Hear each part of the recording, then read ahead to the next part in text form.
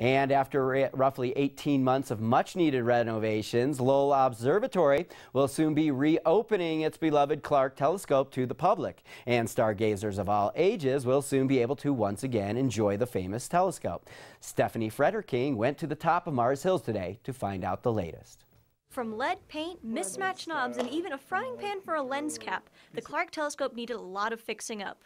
The reason we went over the telescope in the first place is because it was making loud clunking sounds. They didn't have ball bearings back then for the moving parts to move on. So what they did was they used a very large cast iron wheel. Anything that old, you got to take care of it, and especially with the hundreds and thousands of guests that walk through this door every year to take a peek through this. It was time to close it down and give it a little love. Not only does the Clark telescope hold a lot of scientific value, it also has historical and sentimental value as well. We've shown people the telescope, and people have gotten married in this dome.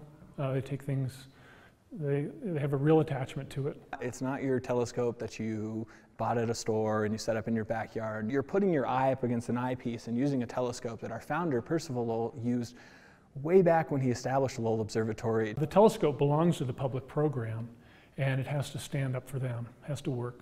People look through it every night, a lot of people.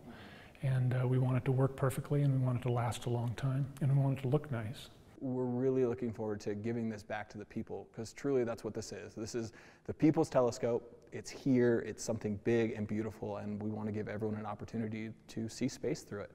The Clark telescope will be open for tours on September 5th and open for viewing on October 3rd. For NAZ Today, I'm Stephanie Frederking.